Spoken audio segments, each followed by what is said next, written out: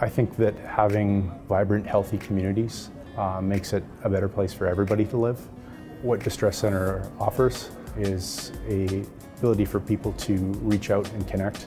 And crisis means a lot of different things to a lot of different people depending on where they're at in their life and their current state. It could be someone phoning in on a very high-risk call. They're feeling suicidal, having thoughts of self-harm, and working through that with them and safety planning and making sure that they stay safe. Or it could be somebody that deals with ongoing mental health issues and needs to connect with somebody each day. Some of the conversations can seem fairly intense, but one thing the Distress Center does really well is supports the volunteers. The training program is very extensive and prepares you really well for taking that first call on the lines.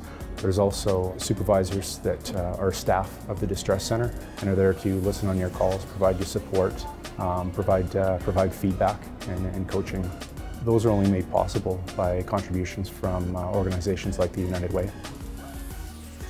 I think if you're donating to the United Way, it can provide the leverage for other volunteers to get the extensive training, have the supervision, the coaching, the facility to facilitate an organization that provides such an essential service to the Calgary community.